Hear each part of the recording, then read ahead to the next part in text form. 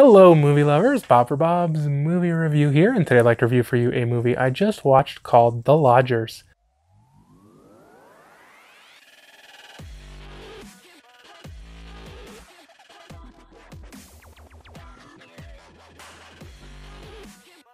Be sure to click subscribe and click on the bell icon to be notified whenever I upload great new content. If you enjoy the video, be sure to show it some love and give it a like rating. So this review is coming to you from Epic Pictures.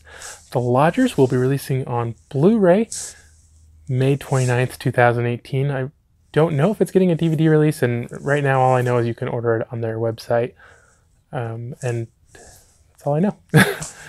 So this one is rated R, has a 1 hour and 32 minute runtime. It is directed by Brian O'Malley and stars Charlotte Vega, David Bradley, and Mo Dunford.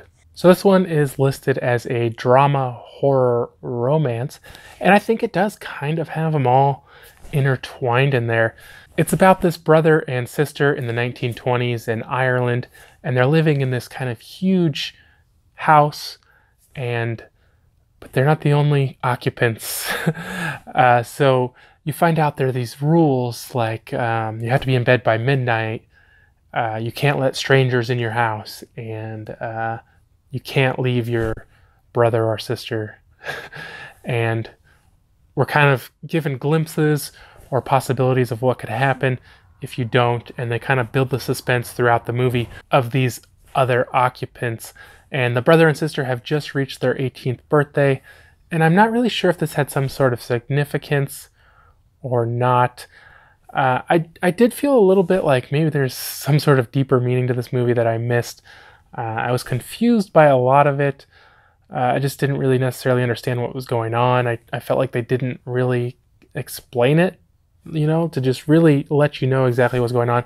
Obviously, there's some sort of supernatural entity or entities at work here, and what exactly they want, I don't know.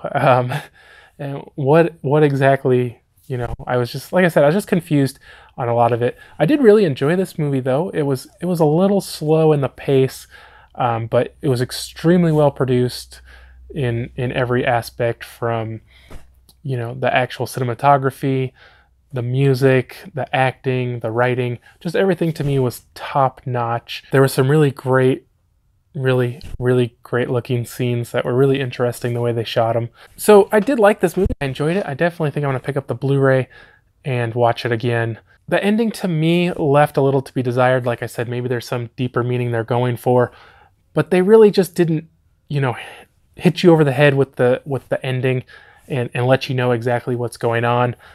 There are lots of hints, and I could maybe take a guess at what's going on, but in the end, still, I don't understand what the other entities in the house are, or why they're there, or what they're doing, or it just left me kind of a little confused, and I would have really liked a lot more clarity there. And I'd probably rate this movie a little higher if they had just told me exactly what was going on, instead of just kind of leaving it up to maybe my interpretation. I'm not the best at interpreting the endings of movies, so I definitely like it when they tell you.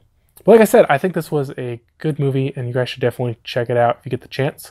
For a score on this one, I'm going to give it a 6.5 out of 10.